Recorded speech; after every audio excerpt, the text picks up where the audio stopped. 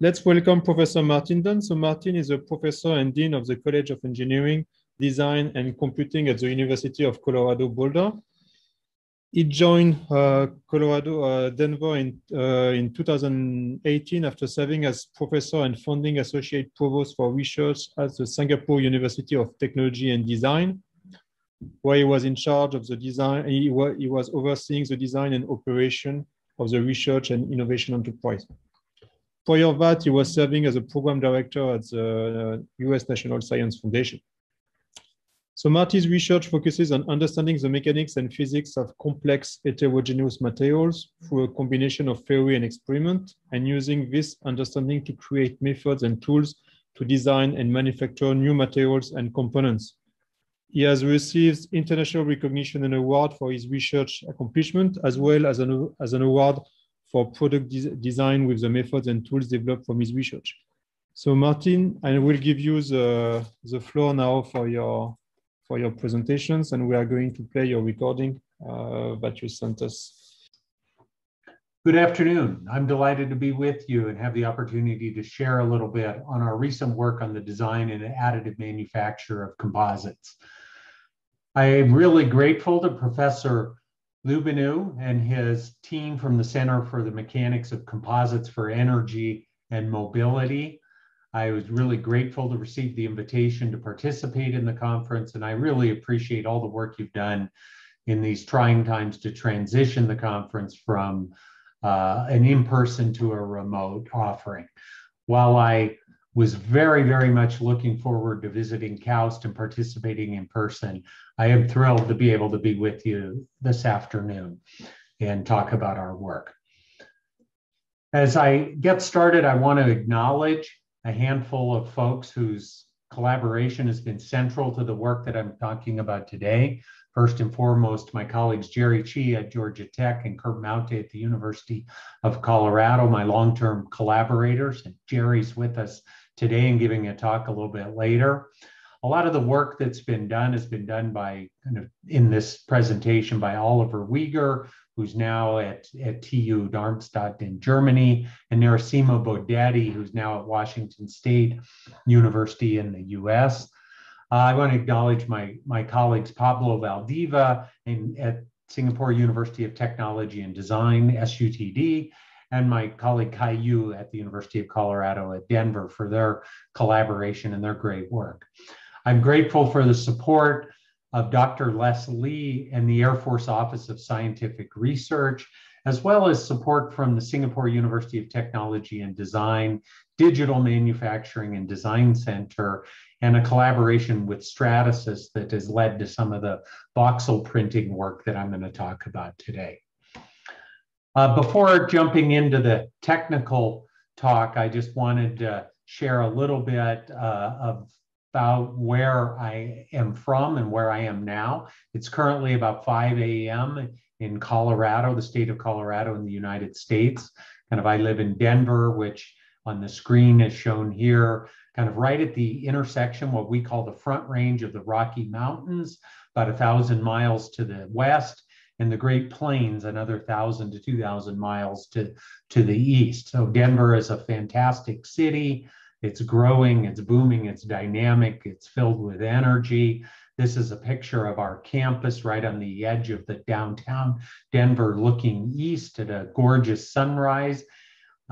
Looking the opposite direction, you see the city and the fantastic Rocky Mountains that I alluded to kind of earlier. So I'm grateful to have the opportunity to live and work in Denver. And I encourage each of you to, when you get the chance, if you get the chance to visit Denver, and I'd be happy to host you, when you do. To get started, I want to motivate some of our work, which is really, as I mentioned, on design and additive manufacturing, kind of by mentioning some exciting emerging applications, kind of with soft active composite materials. And these show a snapshot of ideas and applications that I pulled just recently off of the web, ranging from soft robotics and gripping, delicate objects, to healthcare, to sensing in challenging environments such as underwater, to performance, high performance kind of clothing, shoes. This is a Adidas, recent Adidas shoe with 3D printed lattice structures that are carefully designed kind of in the sole of the shoe, to work that my colleague Chris Yukaki at the University of Colorado, Denver, and his company Impressiotech is working to integrate 3D printing kind of with a novel liquid crystal elastomer materials technology to create kind of next generation protective gear, and specifically helmets for American football, bicycling, and the military.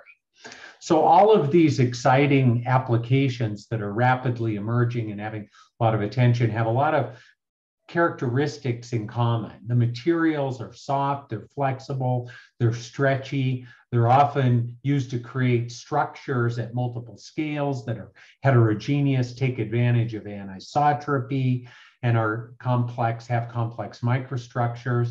They also have application-specific characteristics, such as some of them need to be tough, they need to be corrosion resistant, they need to be energy absorbing. I'm going to kind of motivate the work just a little bit furthermore by showing a video of recent kind of work of that we've just published that shows the video shows a soft batoid swimming robot designed by Pablo Valdiva at SUTD that kind of really sets the stage for a lot of our work, and its motivation by the intersection, things at the intersection of advanced additive manufacturing technologies, new materials, kind of soft and composites.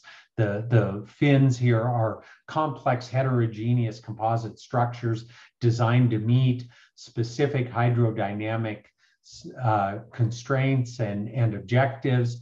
And then finally, the dovetailing of this with new technologies with regard to modeling, simulation, and design of such structures and materials.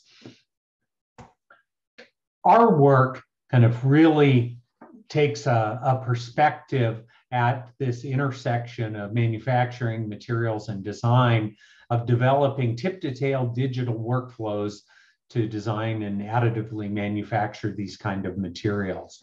And our work largely is addressed at answering a lot of interesting research questions that arise kind of when you try to pull all of these technologies together. And I'll talk about those kind of as we kind of move through the talk kind of here. I mentioned drawing on emerging and rapidly evolving new manufacturing technologies based on additive or 3D printing. I'm going to talk a little bit about voxel-based material jetting. Not that it's more important than anything else, but that it sets the stage about a perspective of where the future, I think, lies. And that's the ability to place multiple materials anywhere you want in a three-dimensional space at high resolution, voxel by voxel. I'll talk a little bit and show examples of projection microstereolithography that more recently can create similar types of materials and structures. The robotics work that I showed you was enabled by a hybrid material extrusion, embedded direct write 3D printing technology. And I'll share a couple of recent accomplishments that we've done on continuous carbon fiber printing in a three-dimensional printing technology. I mentioned I want to say a few things about voxel-based material jetting. Specifically, kind of what I'm showing here is a technology that's commercially available by Stratasys called their PolyJet technology. And in essence, what it does is it prints in an inkjet kind of format multiple photopolymer droplets at a resolution of about 600 by 300 by 845 dots per inch. This results in the ability to control the placement of either a stiff or a soft polymer, the former having a modulus of about 2 gigapascals, the latter of about 1 megapascal, at a resolution of voxel size of somewhere between 30 and 70, 80 kind of microns on a side.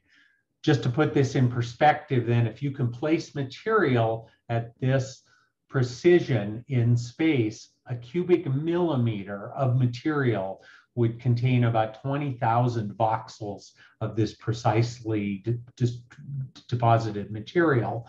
And this can be used to make, to make structures on the order of, half to a meter.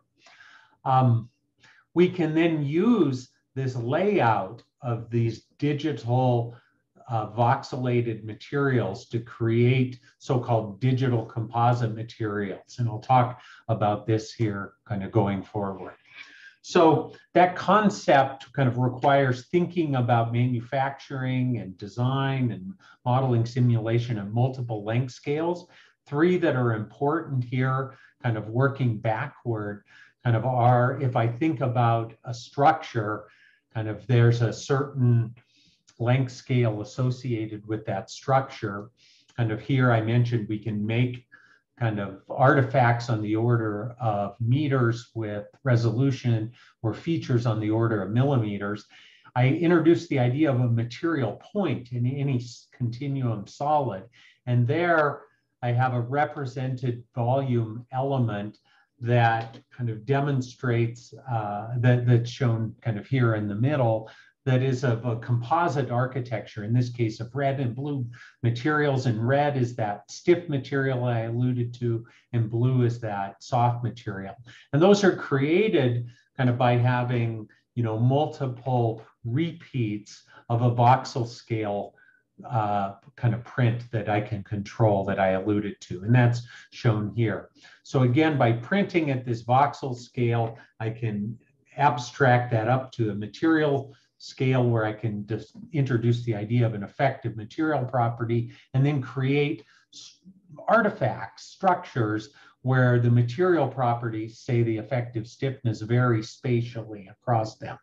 At the voxel scale, I can control how I lay out and then ultimately print materials and create different volume fractions of red and blue, different architectures of red and blue, and ultimately different material behavior.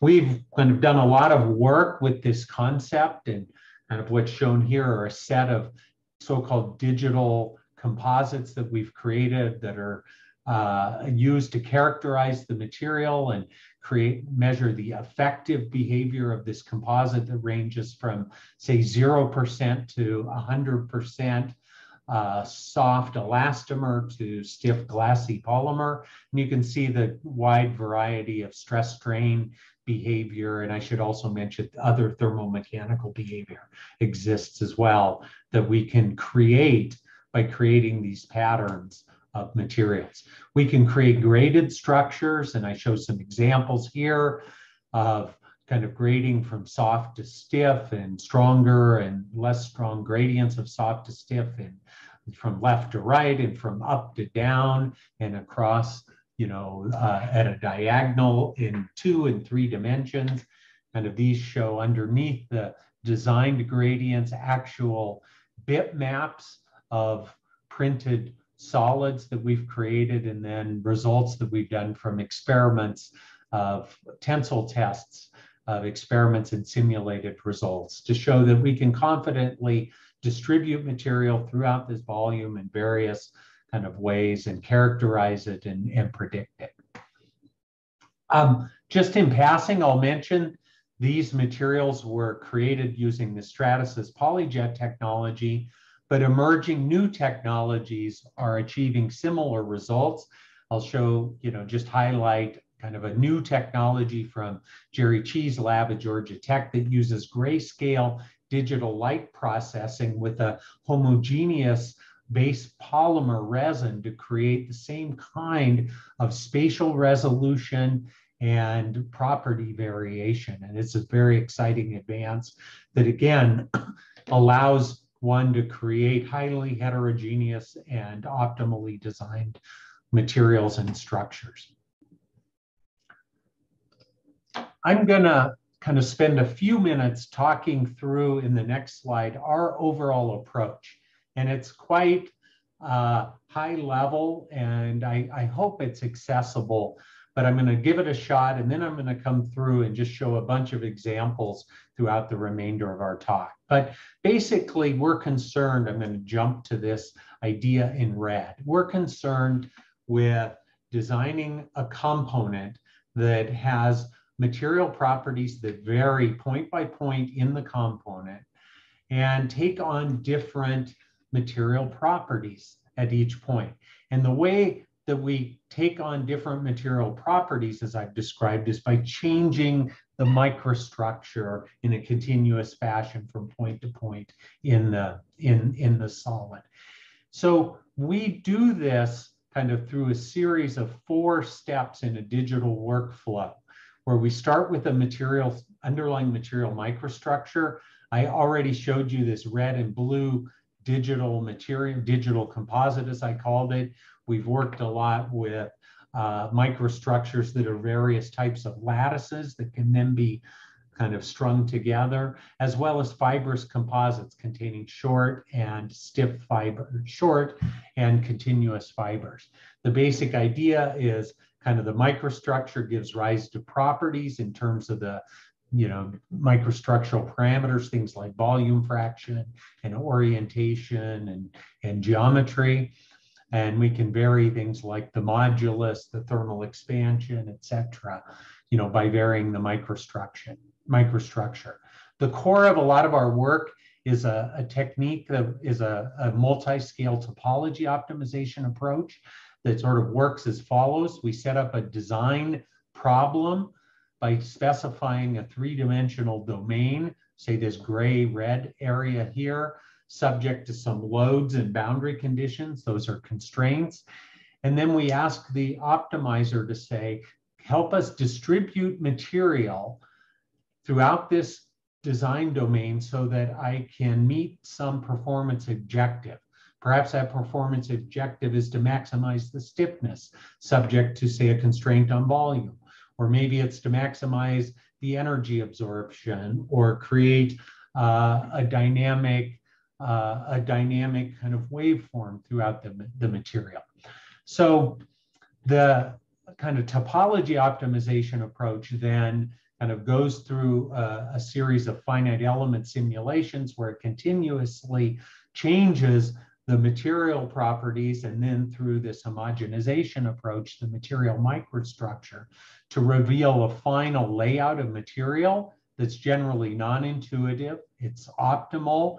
And in this case, it shows gray where material exists, white where it doesn't exist.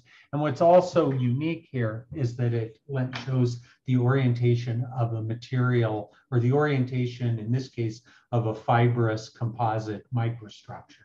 So we simultaneously design the macroscopic structure and the microstructure at each point of the material. From that, we need to manufacture the material using one of those 4 manufacturing technologies. We develop a set of computational geometry algorithms to dehomogenize this and turn this abstract mathematical representation into a realizable microstructure, say a layout of fibers or a lattice or this digital composite, and then drive a machine kind of through kind of code to actually manufacture the material. And this is an example of a manufactured sample that's about 8 inches by about 6 inches wide and long, or long and high, of this material. And you can't tell it, but when you zoom in and you look closely, you can see the layout of the microstructure here. So this is the basic idea of all of our work, is some form of a design problem that we computationally kind of solve using either a shape or topology optimization, and then we translate that kind of into a physical artifact through one of a variety of 3D printing methods. We've kind of specialized this approach for other types of architectures, and in particular, a version that's more focused on shape and composition optimization. So we start with the step of designing geometry, and then optimizing the shape, say the size of rods in that structure, or the composition, the layout of material, composite throughout that rod microstructure, and work through the same kind of elements. And we've done that for various types of lattices and other kind of complex structures. So with that kind of as the basic kind of background of our work, I want to step through some examples now, and I hope that'll help make some of this a little bit more tangible than it might seem to be so far. So just let me start by kind of setting up a design problem that's shown in gray here. And I'm just going to talk through that architecture, or that flow chart that I showed you early in words. I won't use any mathematical kind of symbols, but you should know all of this is underpinned and implemented kind of in a computational environment. So the basic idea is I say I'm going to demonstrate creating functionally graded digital composite structures. And I'm going to do it kind of with a problem. I'm going to say I have a design domain, a rectangular domain, that I'm going to clamp at one side and I'm going to displace on the other end. And so I know if I have a homogeneous material and do this, what I'm going to do is stretch the material, and I'm going to uniformly strain it, and it's going to result in a linear distribution of displacement throughout the material. But I'm going to say, I'm going to apply these loads, but instead I want to lay out and optimize the composite material so that instead of having this linear distribution of displacement, I have a quadratic distribution of displacement. And that's shown in this chart here, shown here. So how do I do this? Kind of the result of our optimizer then tells us, I'll start from the top here, that I need a graded material. I need one that's stiffer on one end, more compliant on the other. And the combination of that grading, okay, kind of that grading and the uniform load leads to a quadratic variation in displacement. This is the grading. You can kind of see that looks like. This is the actual fabricated material, and you can see a bit of that grading here. It's made with a clear matrix and then red stiff materials. This is a simulation, a finite element simulation of what this structure would look like if I applied this loading, and it looks pretty close to the desired design. And this is an experimental result kind of obtained using a technique called digital image correlation that kind of maps out the displacements. And you can see we get very good agreement kind of between the simulation and the experiment. Here's a second problem that's not so easy to solve. Same setup, same desired displacement field, but instead of a uniform load on the end, I'm going to apply a load over just a small fraction of the end. And so as a result, the final, the resulting microstructure kind of, or composite that I have to create looks very different. In this case, what I do is it ends up creating this stiff structure that spreads the load and then tries to make it as uniform or tries to make it as close to fitting this quadratic distribution as I can. Again, here shown the actual printed version. Here's a finite element simulation of this structure, and of that you can see there's no way due to the localization of this load to get this perfect uniform top to bottom distribution of displacement, but it does a pretty good job. And as I move away, it does better and better. And the digital image correlation results look good too, as do measurements of the stiffness of the samples and both from measurements and experiments. We've used this kind of, sometimes we call it dithering or kind of voxel-based digital composites, for more complex structures where kind of we take a complex shape, and then what we're trying to do here is say, let me apply loads here. And if I have a uniform homogeneous material, even in this complex rod shape, what happens is this loading as shown here would cause it to bend over, and instead say, can I reinforce the material or design the material so it doesn't bend over, but the armadillo just hugs, you know, a one instead of bending and hugging. And this is the ultimate 3D printed version that we have. This shows an example of a homogeneous thing bending over, the armadillo not bending over and hugging here.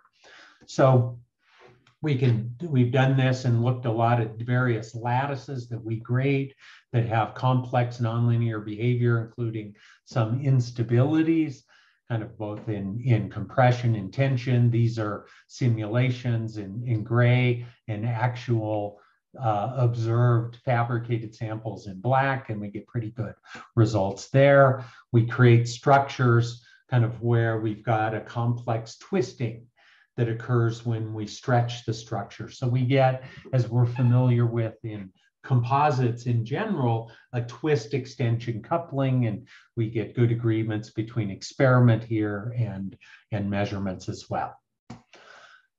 We've applied this to some sort of toy problems with more complex structures, such as the Schul insole that I've described, and more recently, some of these protective headgear designs. Okay, I'm going to shift gears slightly, but sticking with the same materials, and talk about, you know, one example of this concept that you've kind of often perhaps heard about called 4D printing. This idea is based kind of, we can realize this through this printing of two materials, the elastomer and the glassy polymer, plus a support material that holds these two materials in place. And then we remove the support material and heat the resulting structure and allow it to deform. And the way it works is that we can program an intrinsic compressive stress into the elastomer. And I won't go into how we do that. I can talk about that in more detail, and some of our paper explains that.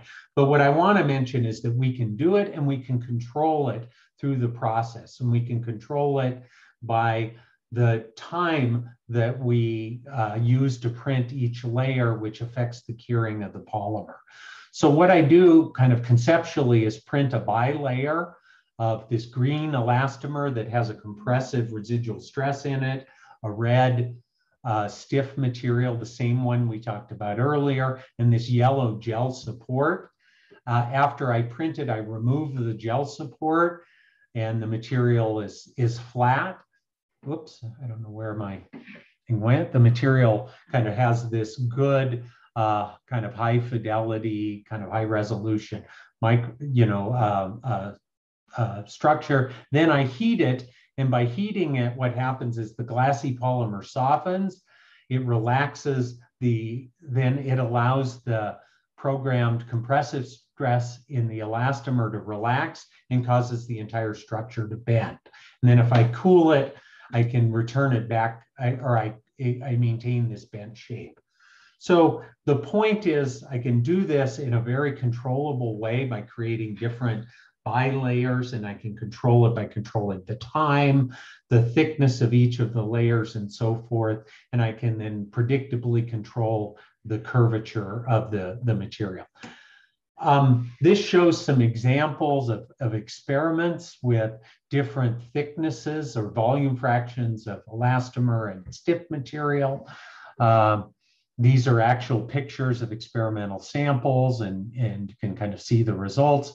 I can not only print one layer on top of another layer, but this shows the ability to print a rod structure where I can not only just print a rod with, say, the red material on the green material, but I can twist that in space.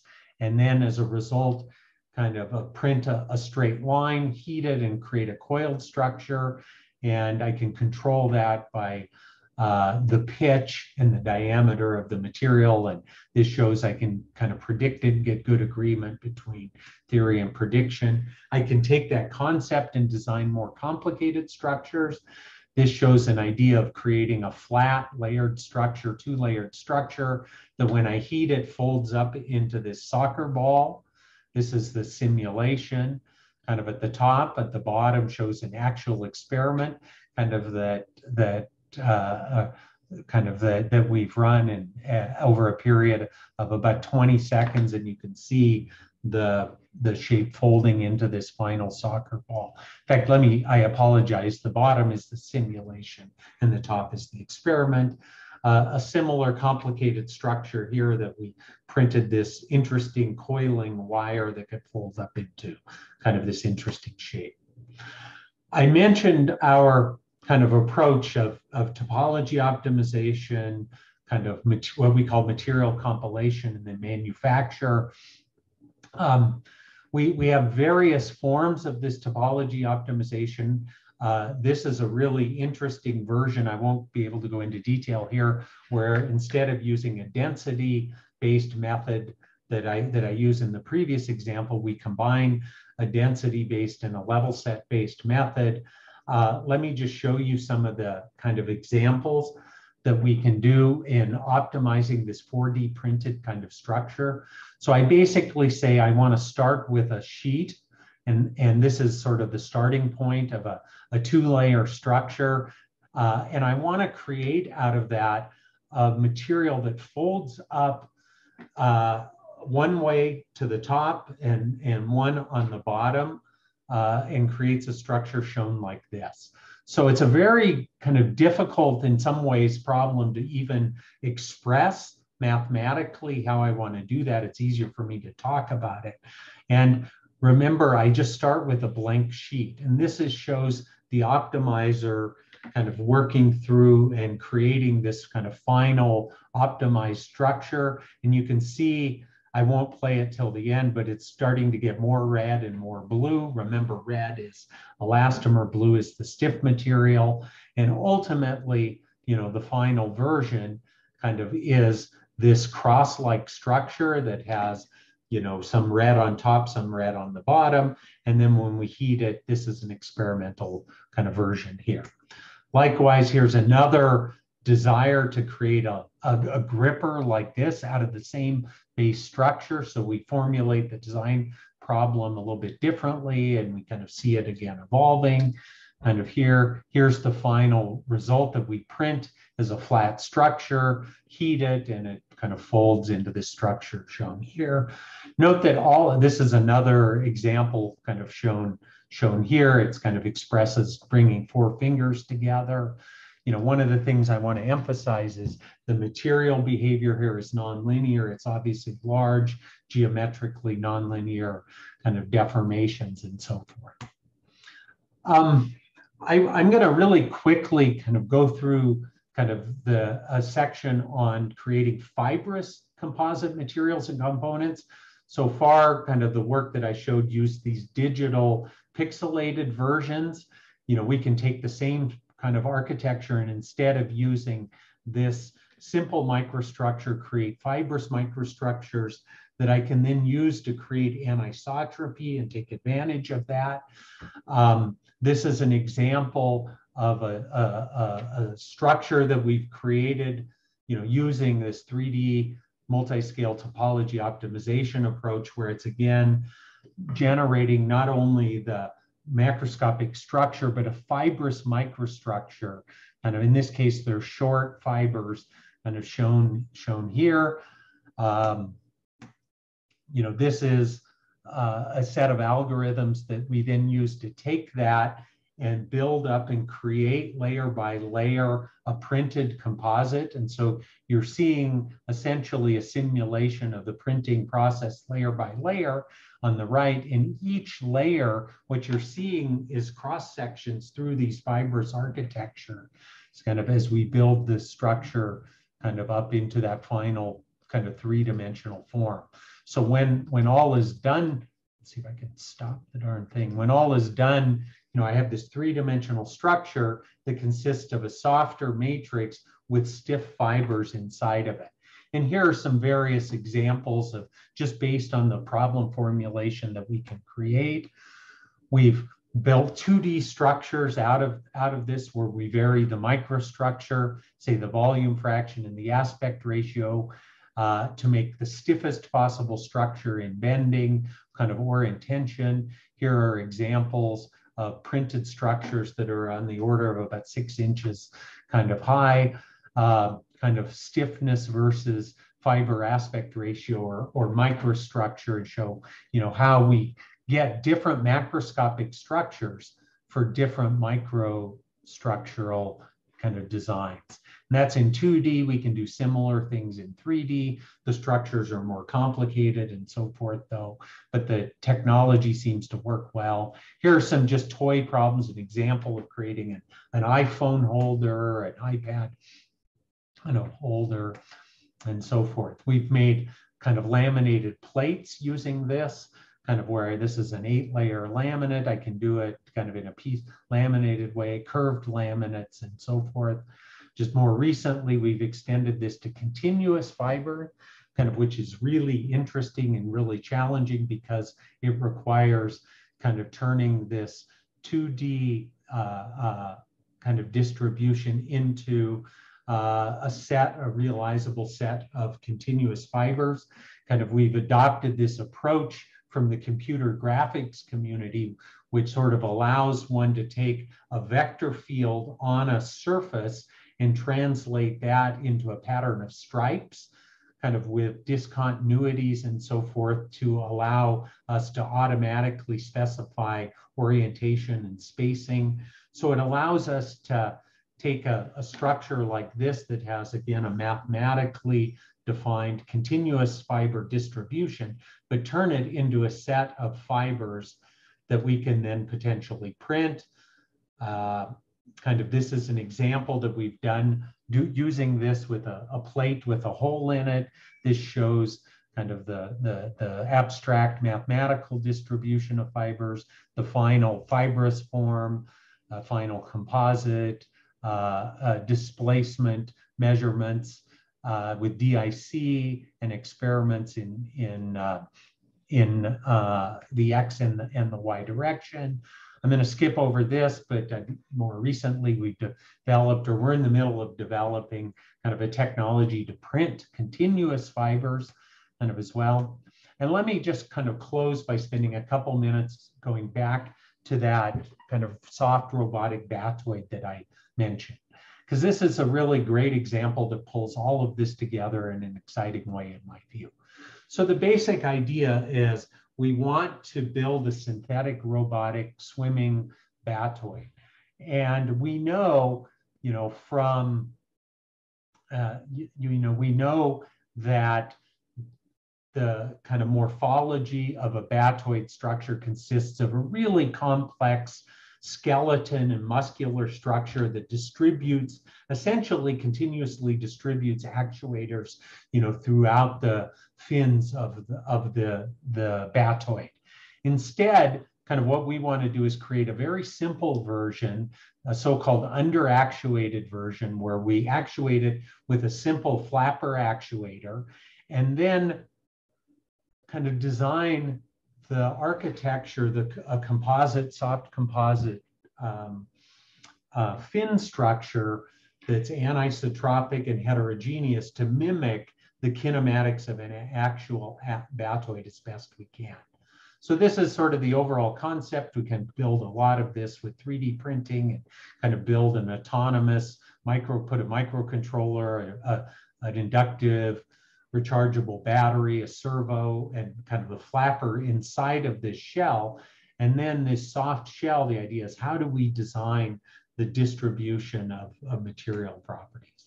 Well, again, we design composite structures using the same kind of approach that I've described before, although a bit of a different fabrication approach.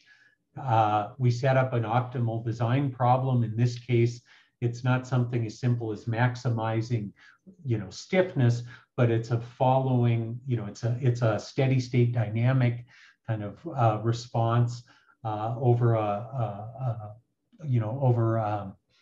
period of deformation of the batoid fin. This is kind of an initial design that we start with of this composite, and this is an optimal design that we end up with. This shows kind of the evolution of the design. the composite, and you can see, showing the direction of, in this case, soft fibers in a stiffer matrix. Both actually are soft, and the white or the blue material itself is actually an isotropic soft material. So the end result ends up being, and this is the resulting behavior of the flapper, but the end result ends up being a combination of isotropic and composite materials, that are oriented at different orientations. So we fabricate using this embedded 3D printing multi-layer approach. I won't go into this. I'll just finish by showing a couple of interesting videos. You saw one earlier of the free swimming. This is a kind of swimming and turning robot, and you can see how we can turn the robot, all controlled autonomously. This shows a series of at the bottom maneuvers. So we're able to increase the maneuverability of the robot through this optimal composite approach based on comparison to isotropic materials and so forth. And what we've been able to do is increase through this soft composite design, increase the speed of the batoid by about 50%, the maneuverability by about 30%, and the speed of turning by about 50% as well. So in summary, I know I'm running a little on time. We've created new approaches and associated workflows to enable design and additive manufacture of active composite materials, components, including multi-physics, steady state dynamic behavior. And we've demonstrated this approach, the whole workflow, in a variety of applications, from solids, curved plates and shells, to rod and lattice type structures as well. Thank you so much. Of the different, when you make a specific composite, and the size of the droplet or size will be quite a significant effect, especially I presume it will strongly depend on the adhesion or the interface which is formed during this composite formulation. And how do you address that, especially the diffusion becomes a challenge so my first question is on that. And secondly, if you change the size of the droplet or change the size, so you also change the surface area, and retrospectively, your mechanical property of the object will also change. How do you address that? Yeah. So good questions. Let me try to remember the first one, but start there. The size of the droplet sort of on the order of, say, 50, 60 microns, and clearly, the droplets. Basically you can think of them as two different acrylate-based materials. And certainly when two droplets are put next to each other, there is diffusion there, especially as they're spread out. There's sort of a roller that comes out, it spreads them out. We don't completely know what when we haven't studied it ourselves, the nature of that intermixing and that diffusion across those two materials. In terms of the scale of the materials that we make, so we make these fibrous architectures that are then perhaps on the order, of closer to 800 microns or so. And we've done a lot of studies to try to understand that interface effect on the mechanical behavior by making samples with different size fibrous architectures and looking at the mechanical behavior of that to try to determine when is that size so small that those interfaces come into play. And we found that about 800 or so microns is sort of fine for a feature size of that harder material within that softer material to get consistent results where apparently that interface isn't clear. We're working with some colleagues now at the National Institute of Standards and Technology in Boulder, Colorado, who have a technique, a dynamic atomic force microscope technique, to be able to look at those interfaces and sort of look at the gradation kind of those. But that's, you know, been our approach has been to sort of make sure that the features that we create are big enough that's not an issue. The second question I think is related, and you know, we can't with this technology change the size of the droplet, so we're limited to those droplets. What we can do is change how many droplets we put next to each other, right? So if I put a whole bunch of red droplets next to, you know, and make a mega droplet, if you will, I push that interface out, and that's kind of largely kind of back to kind of the way I tried to answer the first question, how we deal with that. But it's very clear that as you get kind of smaller and smaller, those kind of interface effects become important. The other thing that I didn't talk about, but what we've learned a lot about kind of is then the kind of diffusion, kind of species diffusion, kind of between layer to layer, kind of as we cure kind of layer to layer. And that actually results in the built-in compressive strain that we can kind of build into the material for the so-called 4D printing. You know, that's ultimately the mechanism that results in that. So I hope that helped a bit. Okay.